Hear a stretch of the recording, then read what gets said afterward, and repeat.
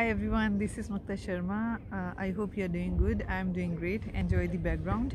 In this video, we will be talking about how to find a job as a tester, as a fresher in software testing. So if you are a fresher and you are looking for a job in software testing, please watch the video till the end because I hope some of the tips will help you. First, if you are a fresher, doesn't mean that you will not know anything about software testing.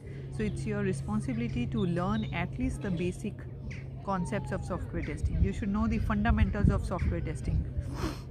You should know the SDLC models, and if you have time, you can go through any YouTube channel to improve your knowledge about software testing. Accordingly, prepare your resume.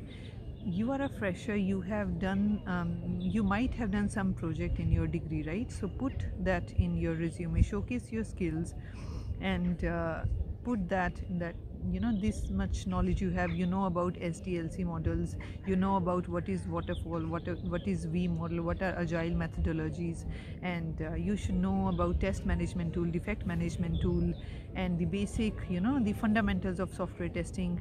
Prepare yourself, join some institute if you want to, if YouTube channels are not sufficient for you to improve your knowledge, and then attend interview, then start attending interviews. There are some free open source site which you can use to do testing, crowd testing, and some sources like that where you can give hands-on with testing and then go for interview.